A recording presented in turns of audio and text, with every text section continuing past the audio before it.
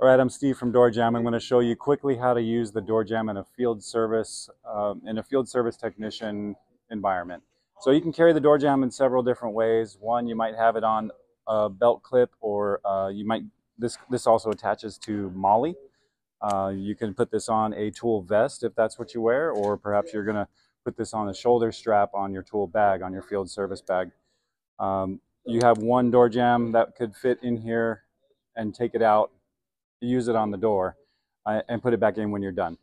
Or you can carry it again here on a single carabiner. You might hang this on your tool bag, you might hang it on a belt loop, and it's really handy to have on you.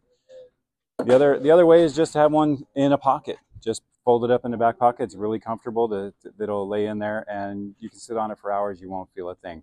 So the intention of the DoorJamm is to, once you get this door open, you're going to work behind that door, is to use the DoorJamm to keep that door open. Your key holder can open the door one time for you, and you can go in and out of that door as many times as you like while you're working on the job site. This gives a nice professional and respectful way to treat the client's property while you're there working.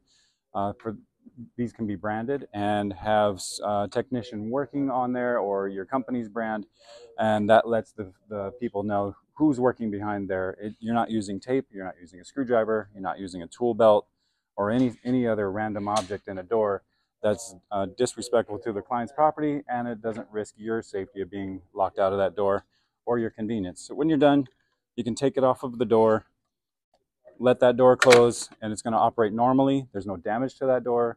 You can take your DoorJamm, put it away, and you're done for the day. So if there's any questions about how this works and what else we can do for you, contact us at www.doorjamm.com. You can also reach me, Steve, at doorjamm.com.